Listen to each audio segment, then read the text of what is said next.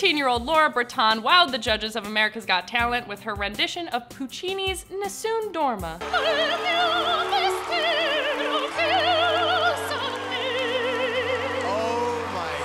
Laura showed her nerves at first, but quickly settled in when she started to release them pipes.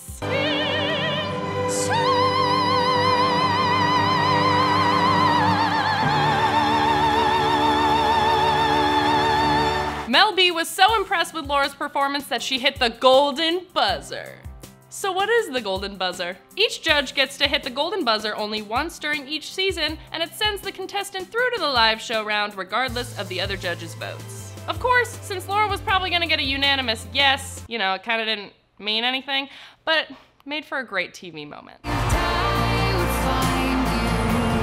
This is Simon Cowell's first season on America's Got Talent after being on the British version for years. He said that he'd never heard anything like that on the show before. I have never heard anything like that in all the years I've been doing this show. On Twitter, Laura was elated, saying that her dreams came true. Z-Queen said, "If I got a golden buzzer, I would run off the stage, but then I would fall and get hurt so I wouldn't be able to go to the live shows. Or I would try to do a backflip." What are you saying? I'm sorry.